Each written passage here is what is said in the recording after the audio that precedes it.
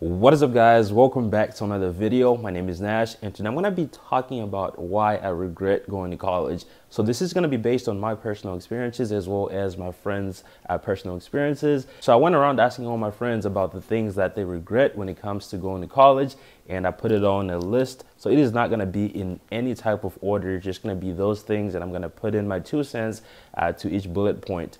But the first thing is going to be studying to pass and not to understand. So this usually happens when people are obsessed with having straight A's or A pluses as well as keeping a 4.0 GPA. So people that do that, they're going to do anything they can, everything that they can in order to pass the class. For the most part, it's going to be memorizing for the exam, right? Studying for the exam. If there's an exam, if you're studying for anything, you're studying for the quiz, you want to make sure that you pass that quiz or that exam so you can keep your straight A or your GPA. Now, when you do that, you're not really, studying to understand the concept. You're studying to pass, right? You're studying based on the exam. Now, whenever you graduate, when you go into the real world, they're going to ask you to apply the knowledge that you learned. And you're going to realize that the only thing you know how to do is going to be how to pass exams, right? But you can't really apply that knowledge to, whatever job you're going to be doing. So it's important to study to understand, not to just pass the exam. And it's also okay to balance both. Sometimes you might need to study to pass the exam just because it is the final exam or the exam is 60% of your grade. So you have to study to pass the exam. But it is more important to make sure that you're fully understanding the concept, whether you do it after the exam or before the exam or during the summer. You need to understand the concepts. The next one is going to be not joining student organizations related to your major. Now, it's easy to join organizations that are your hobbies, right? If you like playing tennis, you join the tennis student organization. If you like playing, whatever you like playing, you join those. But it's important to join organizations that are related to your major, right? So if you're a finance major, you might join an investment society, or you might join the accounting society, or maybe you might join a business fraternity or things like that. So this is going to allow you to connect with people that are going to be in the same field as you, right? Imagine you graduate, you find out you're the only one that's not getting a job, or your friends have a job. Now, if you have this network of people that you were in the same organization with, they're probably applying for the same jobs. They'll give you some tips on what they're doing and possibly help you get a job, right? So that is what you need, and that allows you to build a network of people that are doing the same thing as you. Now, it's okay to join multiple, right? You can join one that's related to your hobbies, and then you have to have an organization that is related to your major or something that you want to do after college, right? And I'm assuming you're majoring in something that's related to what you want to do after college. The next one is going to be retaking classes. So in college, retaking classes is super easy, right? All you got to do is sign up for the same class the next year or the next semester after you fail it, right? Or sometimes people get maybe a C or a B in the class, right? But they want to keep their 4.0 GPA. So they'll retake the class in order to get a better grade. Now, this ends up being costly, right? Because they're not just, charging you for one class. You're going to get charged for all the classes that you retake. So the best advice I could give you is going to be only take the class once, right? So if the class says in order to pass this class, you need to make a C, but then you make a D, then you can retake the class. But if you make a C and you pass the class, there's no need to retake the class because that is going to cost you a lot more, especially if you are using student loans. Aside from that, it's also going to add to your time in college. So it might take you a little longer to graduate college. It might add a semester, 2 semesters. So try to avoid retaking classes when you don't need to, right? And the next one is going to be picking the wrong major and sticking with it. So when you're in college and you're majoring in anything, you should be able to kind of like have an idea of what the job market is like. So if you were doing a major and you know that there's not enough jobs out there for people that are in that major, then you should probably switch to something else. A good example would be marketing, right? You're going to go to school for 4 years to do marketing when someone who has a certification on how to use the software or, how to use Google ads and things like that can get the same job and probably get paid more because they have a certification and they don't have a degree. So you have to really think about those things. You might major in something that you enjoy doing, but are you going to be able to get a job, right? What does the job market look like for that specific major? And if it doesn't look too well, switch your major, go to something else that's going to help you actually get a job. The next one is going to be not getting work experience, right? So the biggest mistake that a lot of college students make is going to be thinking that internships are the only work experience that you need to have when you're in college, or the only work experience that you can get when you're in college. They avoid things like part-time jobs, especially business students, right? They're trying to get the internship at JP Morgan.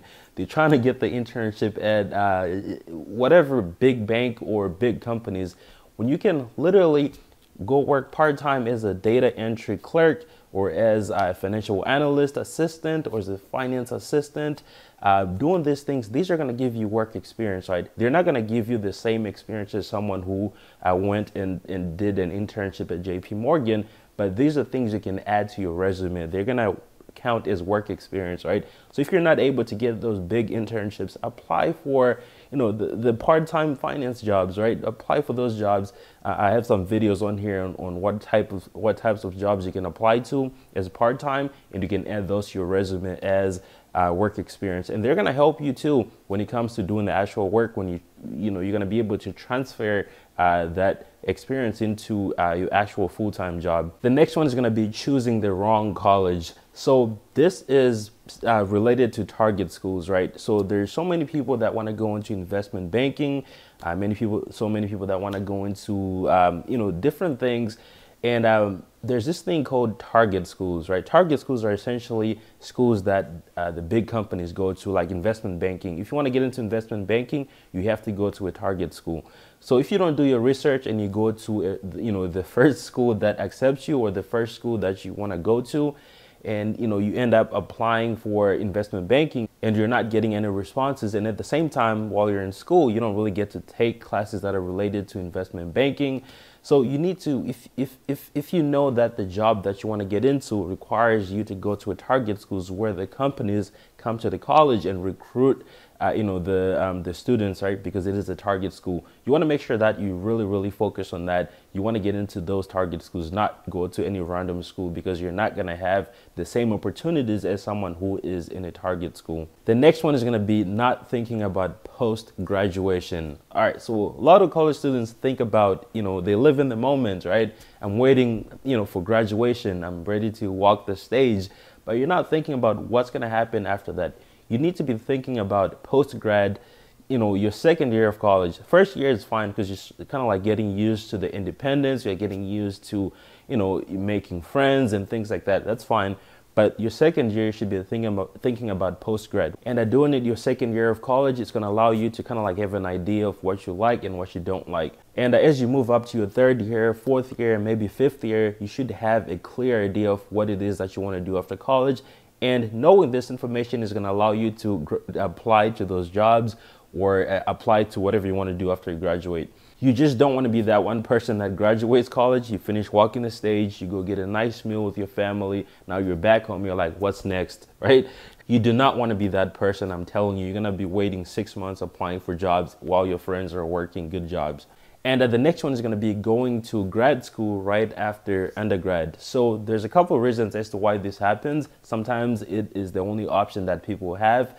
For example, I have a friend that majored in marketing, and then they realized that it was really tough to get a marketing job with a college degree, because all the jobs are taken by people that have certifications, right? So what he did was he went to grad school, and he went to get a master's in finance. So he switched from marketing to finance. So that's how you can fix it. If you happen to stay in the wrong major, for the 4 years, and you realize that, oh yeah, I'm not going to be able to get a job with this degree, you can go to grad school and fix it. You can get a master's in accounting, master's in finance, master's in this.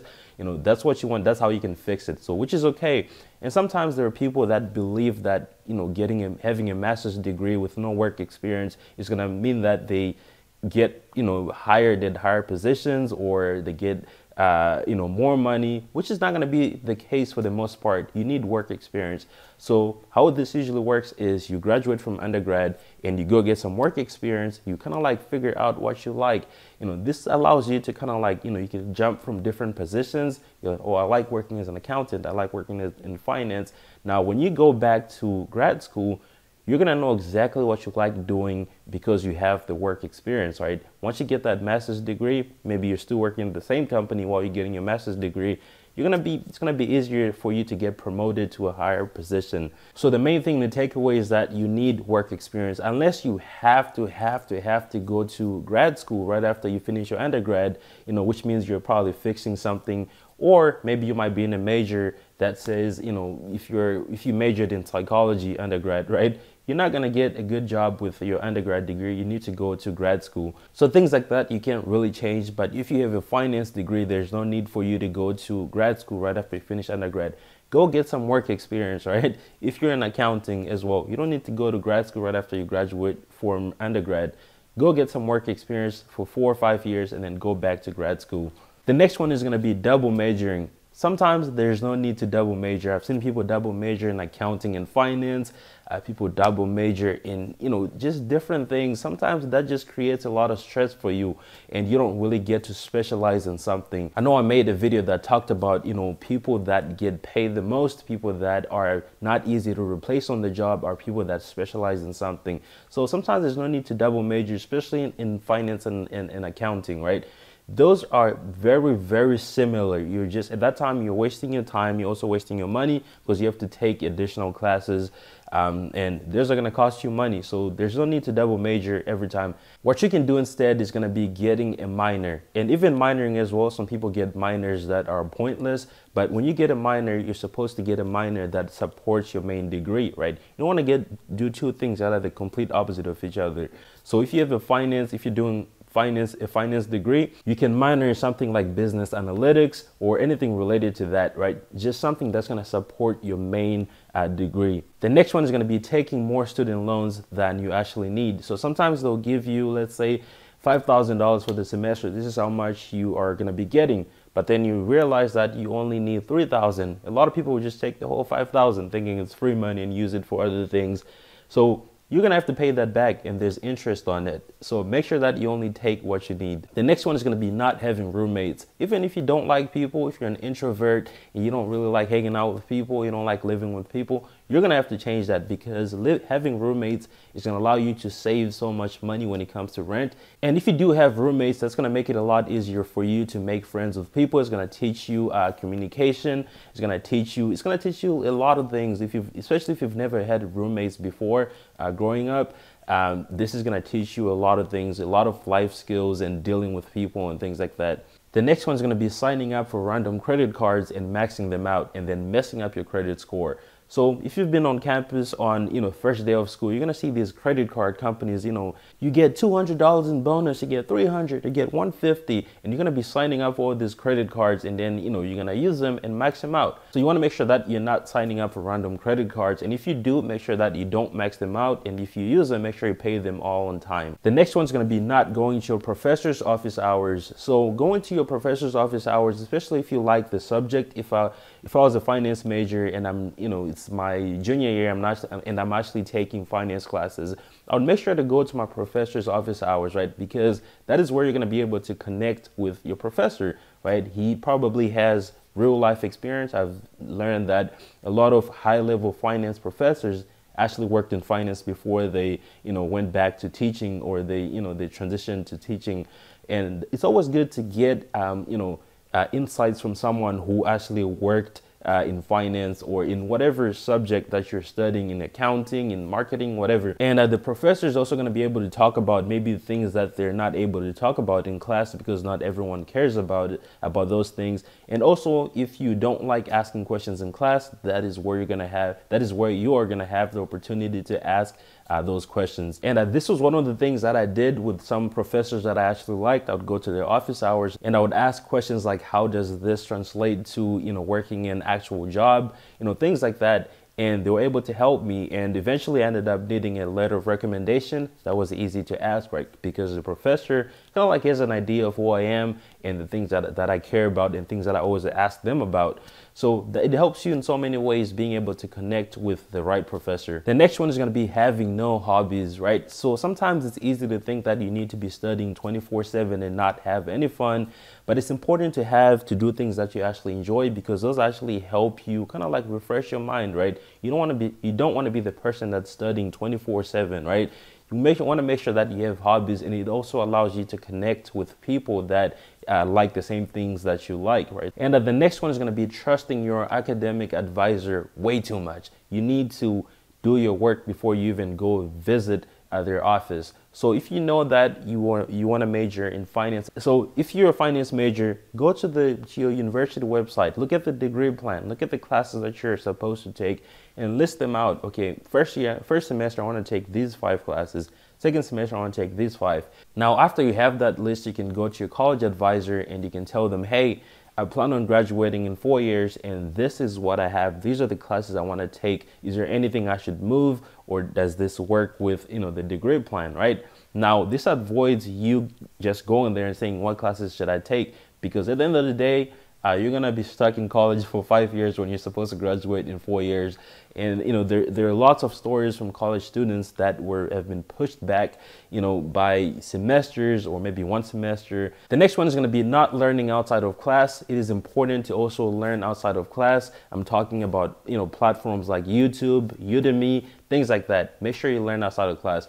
Now that is pretty much it for this video, guys. Let me know if I missed anything. If you guys want to see a part 2, let me know in the comment section below. But thank you so much for watching, guys. I'll see you on the next one. Peace.